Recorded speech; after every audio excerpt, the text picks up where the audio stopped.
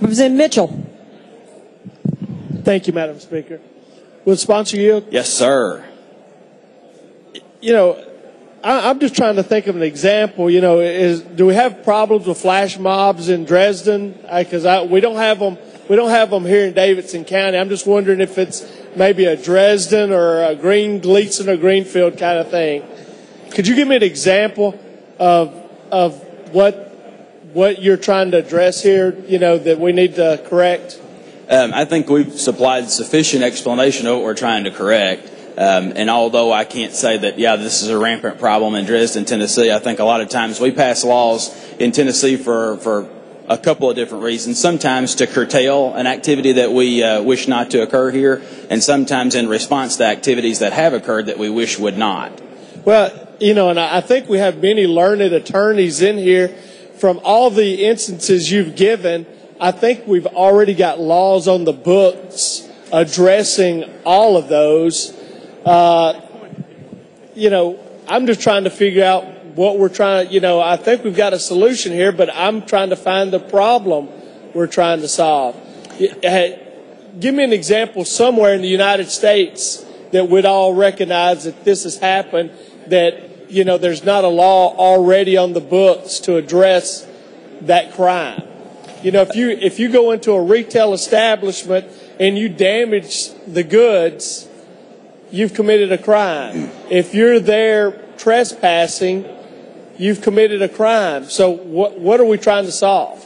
What we're trying to do is to make sure that the crime of vandalism extends to those who knowingly organize, coordinate, control, supervise, finance, or manage the commitment of the act of vandalism. And what we also do is we advance the crime of vandalism to an aggravated vandalism when we talk about polluting the product of a retail establishment. And to answer your other question, we have situations that have occurred in Lilburn, Georgia, Bozeman, Montana, Glendale, Arizona, Port St. Lucia, Florida, and there's other documented cases around the country also, but not limited to Chicago, Illinois as well. So what you're saying, this addresses those organized crime syndicates that focus on vandalism. I've been unaware of the organized crime that's, you know, behind vandalism, but what organization, since it's organized, what organizations are we trying to, you know, stop here? Because there seems to be a purpose for this, and we're just trying to find the purpose.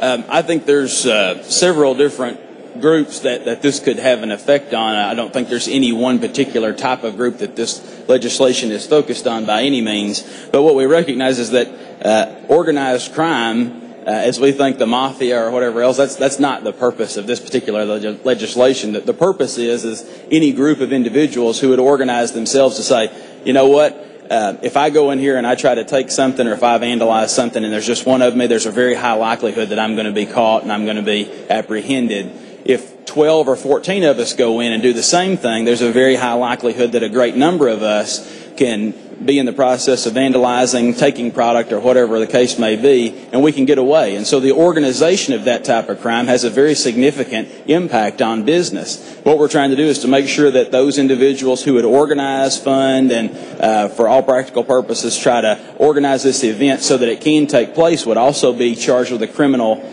penalty of vandalism.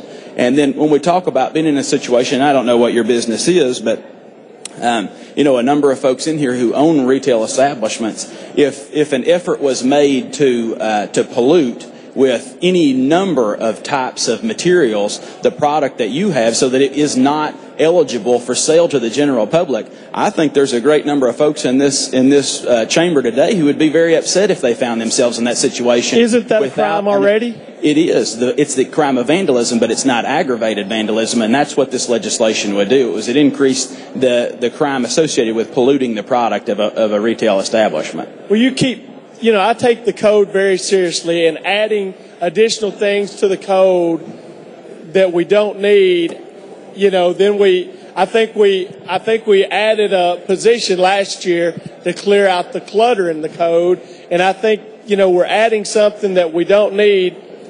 You keep talking about organized. I just want to know one of these organizations that's such a menace to society that we've got to add this into the code. It doesn't have to be a named organized group.